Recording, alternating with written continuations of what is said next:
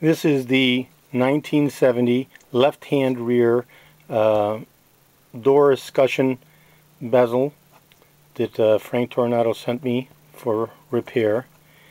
The door was not stained closed.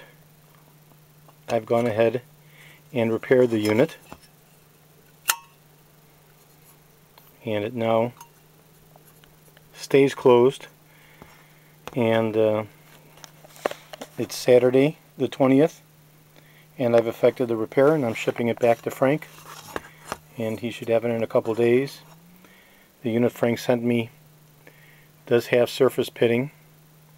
It's definitely no better than the unit I was originally going to send him. In fact, probably mine's a little better, but doesn't matter. I'm sending Frank's back to him repaired with the door opening, shaking it, and it doesn't close, and when you close it, shake it, and it doesn't open.